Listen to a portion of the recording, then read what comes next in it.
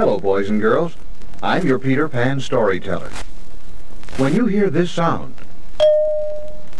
turn the page. This is the story of little brave Sambo.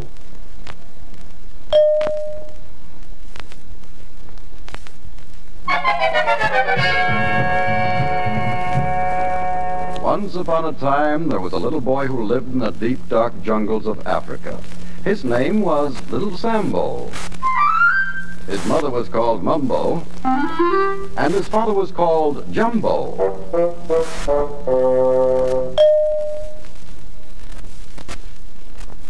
One day, Sambo said to his mother, "I'd like to have some pretty clothes. Will you make them for me, please?"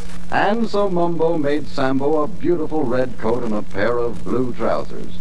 Then Sambo's father, Jumbo, went to the bazaar and bought him a beautiful green umbrella and a lovely pair of purple shoes with crimson soles and crimson linings. Little Sambo felt so grand in his new clothes that he couldn't help singing. I'm little brave Sambo, dressed in the prettiest clothes. My jacket is red, my trousers are blue, a green umbrella and purple shoes. I'm little brave Sambo, dressed in the prettiest clothes. Sambo was so proud of his fine clothes that he decided to show them off to all his friends in the jungle. So off he went. By and by, he met a tiger, and the tiger said to him, "Ho, ho, ho, ho, ho, ho, I'm going to eat you up." Oh, please, Mr. Tiger, don't eat me up. I'll give you my beautiful red coat.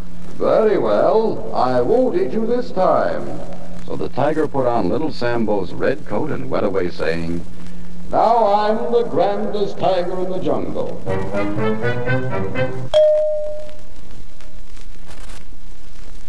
By and by, little Sambo met another tiger. "Ho, ho, ho, ho, ho, ho, I'm going to eat you up."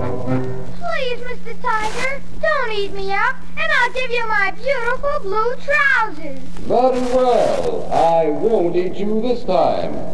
So the tiger put on little Sambo's trousers and went away saying, "Now I'm the grandest tiger in the jungle."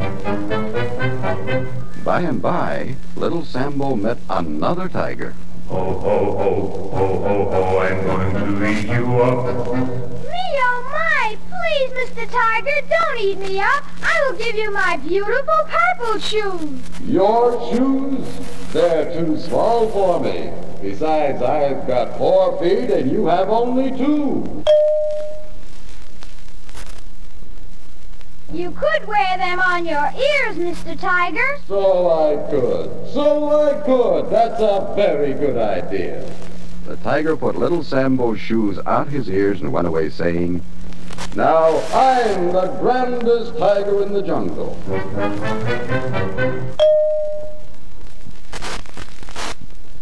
It wasn't long before Sambo met still another tiger. "Ho, ho, ho, ho, ho, ho, I'm going to eat you up." Please, Mr. Tiger, don't eat me up. I'll give you my beautiful green umbrella. "How can I carry an umbrella? I need my paws for walking." You could tie a knot in your tail and carry it that way. So I could.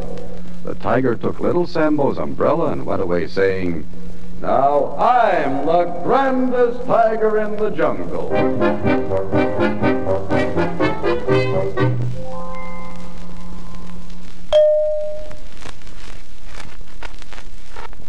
Now, turn the record over, and we will continue on the other side.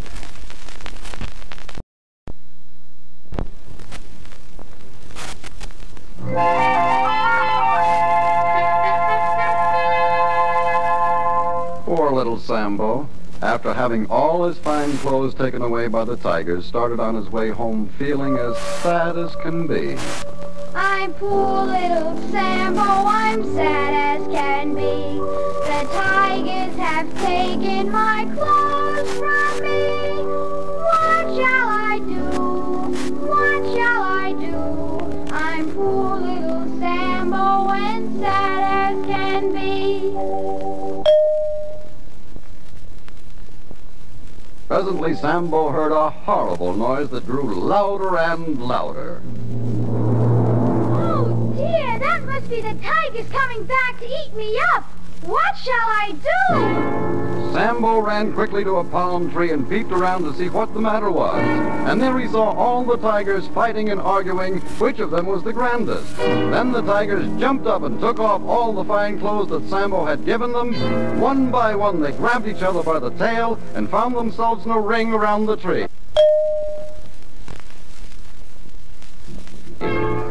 Round and round they whirled, and still faster and faster, till they all just melted away into a great big pool of melted butter. Oh my, look what happened. The tigers have melted into a pool of butter. Now I can wear all my beautiful clothes again. And so little Sambo gathered up his clothes, put them on, and hurried home singing, I'm little brave Sambo, dressed in the prettiest clothes. My jacket is red, my trousers are blue, a green umbrella and purple shoes. I'm little brave Sambo, dressed in the prettiest clothes. Just about this time, Jumbo was coming home from his work with a great big brass pot in his arms. When he saw what was left of the tigers, he said, "Oh, what lovely melted butter. I think I'll take it home to Mumbo for her to cook with." So he put it all into the big brass pot and carried it home to Mumbo. When Mumbo saw the butter, she cried, "Now we'll all have pancakes for supper." Oh boy, how I love pancakes! Sambo saw the melted butter, Jumbo put it in a pot. Mumbo took the melted butter, look at what she's got. Pancakes, pretty little pancakes, eat them while they're good and hot. Pancakes, pretty little pancakes, Mumbo made an awful lot.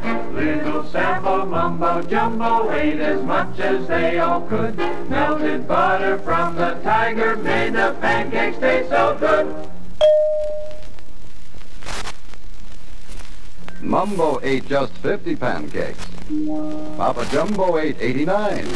But little Sambo had the most of all. He ate 199. Gee, I was so hungry. Mumbo ate just 50 pancakes, Jumbo ate just 89. Sambo ate the most of all, he ate 199.